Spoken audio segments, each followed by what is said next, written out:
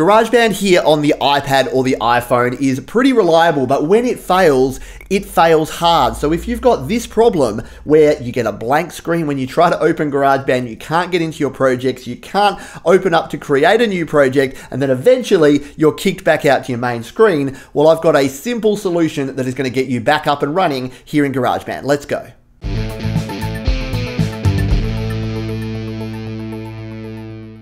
So here we are in our iPad with our GarageBand that is definitely not working. We're still getting our blank screen and then it's just going to go away. Now, what I've already done and what I recommend before you do anything is to back up your entire iPad, and anytime you do anything like this, back up your iPad and back up any of your GarageBand tracks. Now, I've got videos to show you how to do that. If your tracks are on iCloud, you're golden because they will be able to be re-downloaded even if something goes wrong, so that's no problem. If they're just on your device here, strongly recommend backing them up using the iTunes file sharing, which I have just done before I do this. So let's dive in now and I'll show you the quick fix that will hopefully, fingers crossed, get our GarageBand on the iPad back up and running.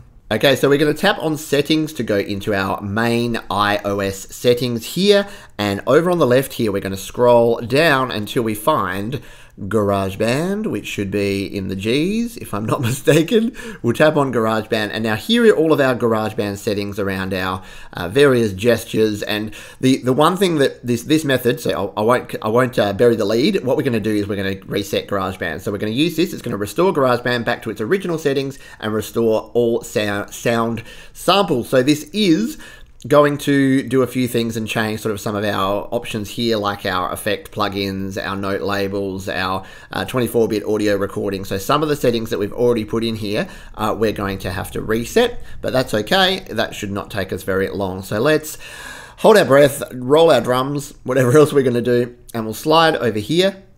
So that has enabled our Reset GarageBand, and what this should do is that when we go back out, we're going to actually have our GarageBand reset when it reloads. So let's now click our button over here on the left to come back to here. What I'm going to do is double tap and make sure that GarageBand is actually closed, so that hopefully when we now tap on GarageBand, we're going to get it to reset to its default, and it'll hopefully work. Let's try this now.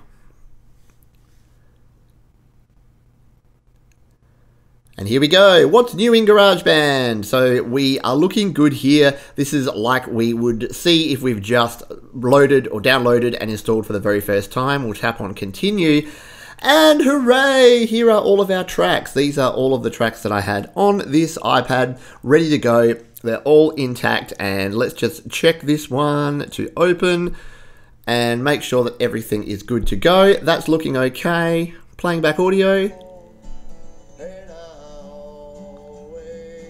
We are golden. And so now the only thing that we have left to do is to go back into our settings, to go in here to GarageBand. And yes, as you can see here, all of the settings that we had before have been reset. So I do want my automatic recording length back on. I want my keyboard note labels, if I can tap them, and I want my iOS effect plugins. I don't want to hit Reset GarageBand again, but that is all good. And 24-bit audio is actually missing from here. So that's one that used to be on here that they must have just put that on by default now. So that is fine and dandy. We'll go back to here, go back to GarageBand, and we're good to go. We can come in and again do our recording, our mixing, and work on our track. So there you go, a pretty simple solution. Now, if this doesn't work, the only other way is to uninstall and then reinstall GarageBand. So that takes a lot longer. You have to actually delete the app, re-download the app, and then reinstall, which is the only other option apart from this. But hopefully, just using this Reset GarageBand function is going to get you back up and running if you have this horrible blank screen issue or any other GarageBand issue that is locking up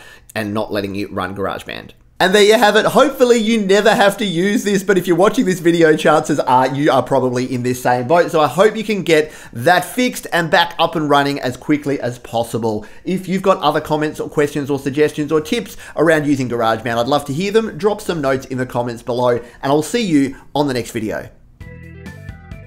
Hey, thanks again for hanging around to the end. There's a lot more tips, tricks, and tutorials all about GarageBand here on the channel. We've got 2 of those linked up down below. You can also subscribe to the channel by clicking on the Studio Live Today icon in the top right and head to studiolivetoday.com for more audio goodness.